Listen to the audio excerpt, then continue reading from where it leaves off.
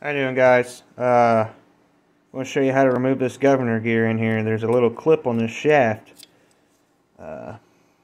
This little piece will be on here. It's a little plastic piece. You just pull that off, and then you have this shaft here. Obviously, I've removed everything, but you can do this with everything, the crankshaft and the rod and everything else in here. But I'm doing a build on this one, so okay. I've already worked on it a little bit, so all you need is a little pick. It's a little Harbor Freight pick with a good angle on it. Just get it in there in between. Just bend it up real good.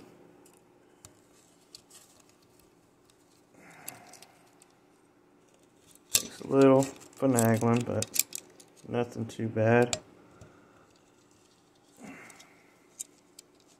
See how it's getting wallered out.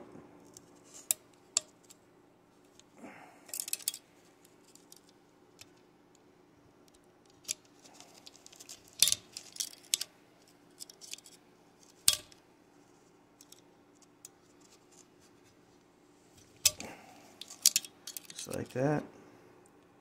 See? Little clip.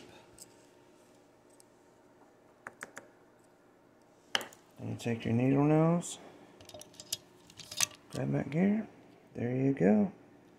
The washer actually come out with that one. Usually the washer will stick and you gotta take it out, but just wanted to show you guys how to do that. Thanks for watching. Please like and subscribe.